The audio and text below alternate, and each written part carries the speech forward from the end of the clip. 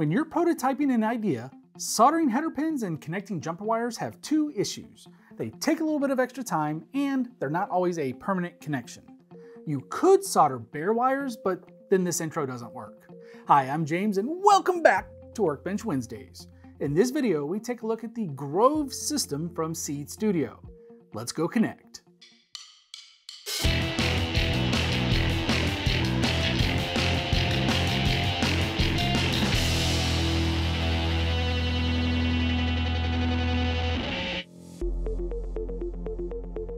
The Grove system consists of the connector, cables, modules, and microcontrollers. Looking at the Grove connector, you might think this is a JST style connector. Side note, JST is not a connector style, even though if you say that, most people know what you mean. JST, or Japan Solderless Terminal, is a company that makes interconnects, things like wires, cables, and connectors. For example, the JST-PH is just one of their many products. Well, regardless, Grove's connector is not from JST, and it does not appear there is a worldwide supplier for it. But SEEED does sell 10 packs of the connector for about $1.50, so it is easy to use them in a prototype design. The cables come in various lengths, and there is even a socket style for header pins. The wires are always yellow, white, red, and black. However, these have different functions. Well, at least the yellow and white do. Grove supports multiple interfaces, digital, analog, UART, and I2C. Each use the yellow and white wires differently, which means you need to take care when connecting modules to make sure you are not connecting an analog sensor to an I2C port. Speaking of modules, there are literally hundreds of devices from accelerometers to LEDs to temperature sensors to displays and so much more available. While a specific component may not be a Grove module, I think just about every type of electronic component is covered. Also, vendors other than SEEED Studio make Grove compatible products. For example, this is a digital temperature sensor from TE Connectivity.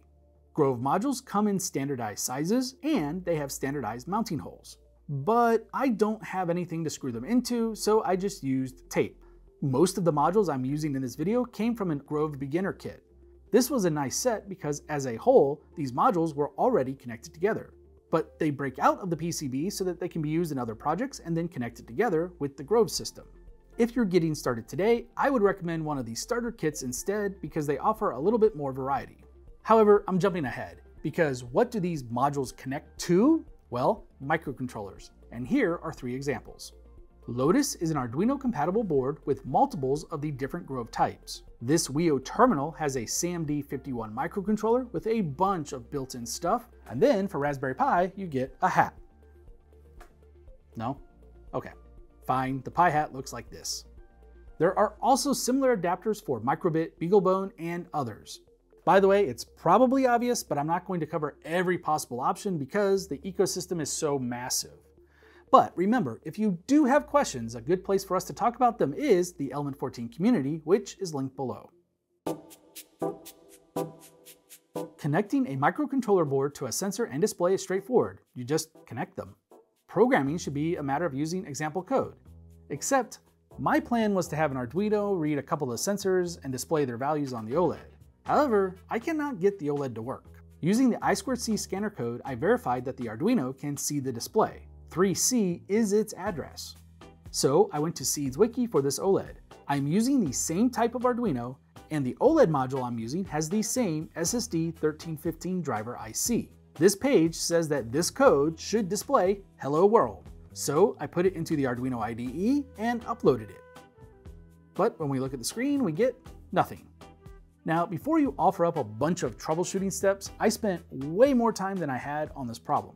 And I know the OLED actually does work because I got it working in the next section. Also, I used this exact same setup in the past. I just couldn't remember how I got the display to work.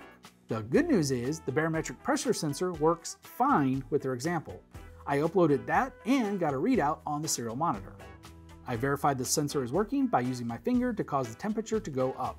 So I got at least that much working and no soldering was required. One advantage to a solution like this is that you can easily move the hardware from one platform to another. But don't forget, you have to consider the code. The Arduino is mostly programmed in C, Raspberry Pi, most of the stuff is in Python. So let's go talk about that Pi hat real quick. The Pi base hat looks similar to the Lotus I showed before. It has a bunch of Grove connectors. There's also a small microcontroller on its back. The ports labeled PWM, UART, and I2C connect directly to the appropriate GPIO pins on the Pi. Remember, you will need to enable I2C in raspberry config before you can use it. 6 pins connect to the digital I/O, but heads up, the pin numbers seem to be picked at random. Since the Pi does not have an analog to digital converter, that microcontroller I showed before provides the 4 analog inputs. And for that microcontroller, there is an unpopulated SWD header with 3 of its GPIOs. So here's the thing. SEEED Studio only has example code for a small number of Grove modules that run on Raspbian, or now Raspberry Pi OS, that work with the Pi base hat. In fact, of all of the modules I have, there are only 4 that have working example code. Several of these, like the simple push button, rely on a library that is no longer active. Even more troubling is that based on this GitHub comment from the grove.pi maintainer, it appears SEEED is not supporting them on the Pi anymore. It's not all bad news though, because if you spend some time looking through another vendor's example code or the datasheets for the chips on the modules, you can get them to work. For example, I found that the Hello World OLED example did not work on the Pi either. But after I added some initialization commands, I got the screen to work.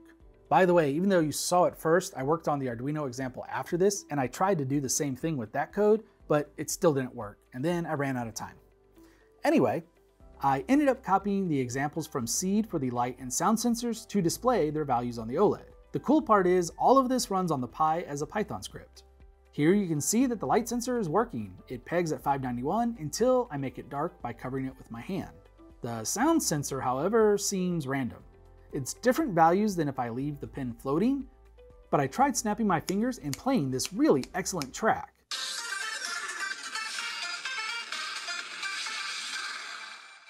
However, that doesn't seem to affect anything at all. So, if you want to use the Grove base hat with a recent version of the Pi OS, I highly recommend you check to see whether the module you want to use is supported. I just feel like spending a day rewriting basic code goes against the value of a rapid prototyping ecosystem. That's what I think, but I would love to hear your thoughts on that.